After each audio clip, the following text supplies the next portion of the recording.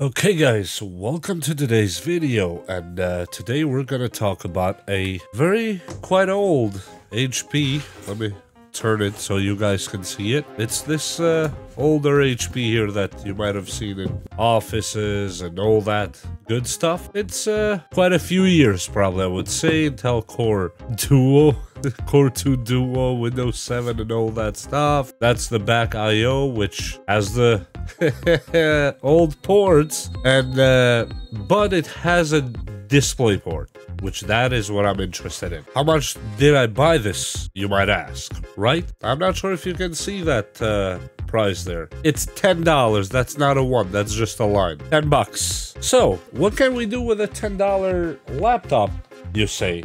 It'd be crazy to install Windows 11 on it, right? Well, let's crack it open and do just that. Install Windows 11 Lite. Here we take this thumb screw, put this on the side, and here we're inside it.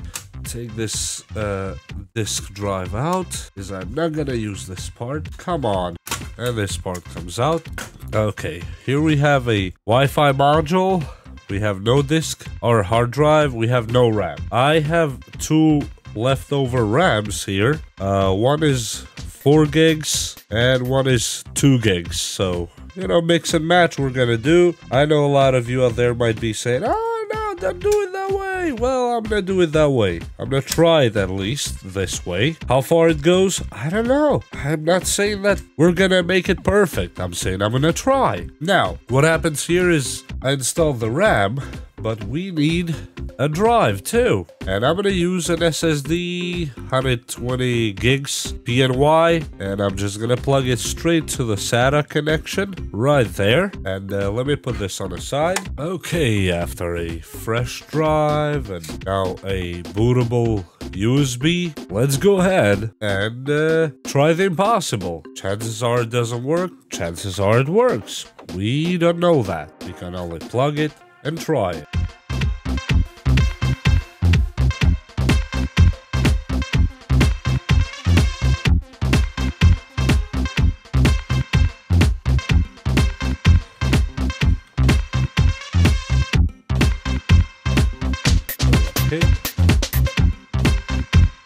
USB drive. Let's see if it works.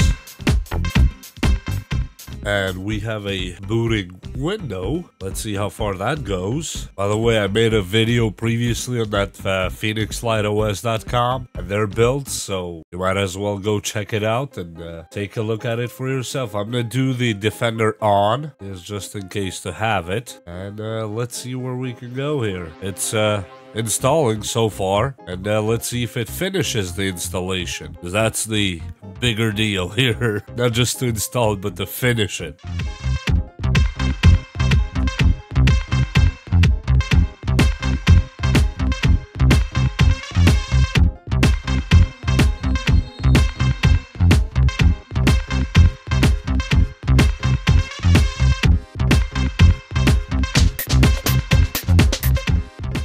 And as you see, we're inside Windows 11 on this older machine. Now, I never said this is going to be a great gaming machine or anything of that sort, because it's not and it will not be. Nor was the intention of this video to make it that way. So, this still unresponsive tasks. Press any key to continue, and here we go. It seems to be very slow at the moment, and I don't know what's going on with it.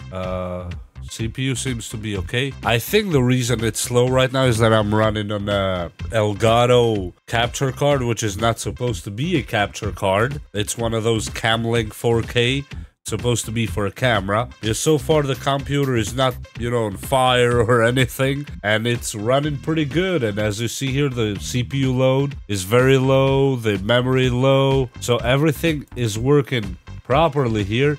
But I think it's between my connection from the computer to my main PC, so I can show you guys the screen. And here's our menu, which seems to be quite what I was looking for. Here's the folders, Phoenix Light OS and all that stuff. Let me go to the info on this one, info, and show you the system information, what we are dealing with here. And we are talking about HP Compact HP8000 Elite.